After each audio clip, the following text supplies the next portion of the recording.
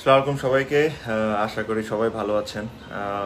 আর ছোট একটা অ্যানাউন্সমেন্ট ছিল। আমি কিছুক্ষণ আগে আমাদের বোর্ড প্রেসিডেন্ট পাপন ভাই আর আমাদের চিফ সিলেক্টর নান্নু ভাইয়ের সাথে আমি ওনাদেরকে ফোন করেছিলাম। ফোন করে আমি কিছু জিনিস শেয়ার করেছি, যেটা যেটা আমি অ্যাকচুয়ালি সবার সাথে শেয়ার করতে চাই আপনাদের সাথে। যেটা হলো, আমি ওনাদেরকে বলেছি যে আমার মনে হয় না যে আমি ওয়ার্ল্ড কাপ টিমে থাকা উচিত, আর আমি basically not available for the world cup. এটার দুই তিনটি কারণ আছে।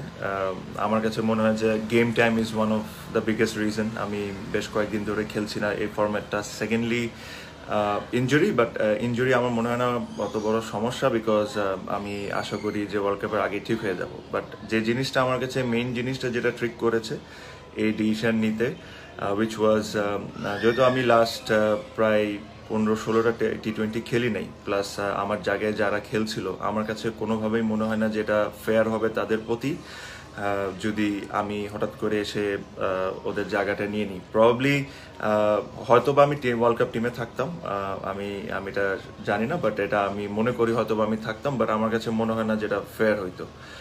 So I've conveyed my messages to both president and the selectors. R so এটাই, প্রবলি এই ওয়ার্ল্ড কাপে আপনারা আমাকে দেখবেন না, বাট আমি এতটুকুই বলতে পারি যে I wish all the best for the team for this series and the world cup. আমি একটু আবার ক্লিয়ার করে দিই, আই এম নট রিটায়ারিং, আমি রিটায়ার করছি না, বাট প্রবলি এই ওয়ার্ল্ড কাপটা আমার খেলা হবে না। আর আমার কাছে মনে হয় যে it's a fair decision.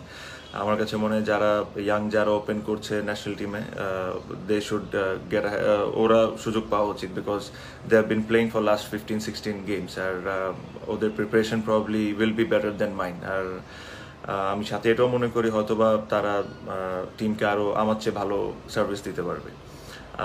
Secondly, একটা রিকোয়েস্ট করবো to all the media, no phone calls, no WhatsApp messages.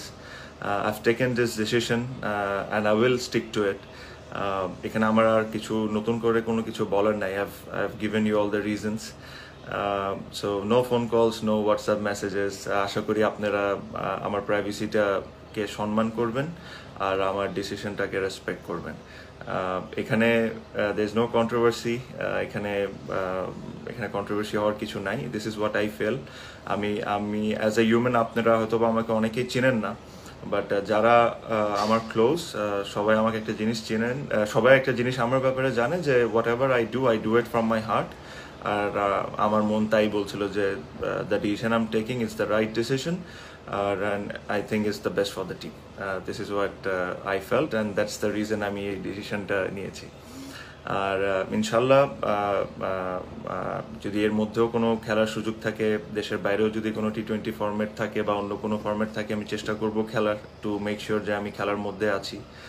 আর সামনে তো ইনশাল্লাহ অনেক খেলা দেখা হবে ইনশাল্লাহ সবার সাথে। ভালো থাকেন।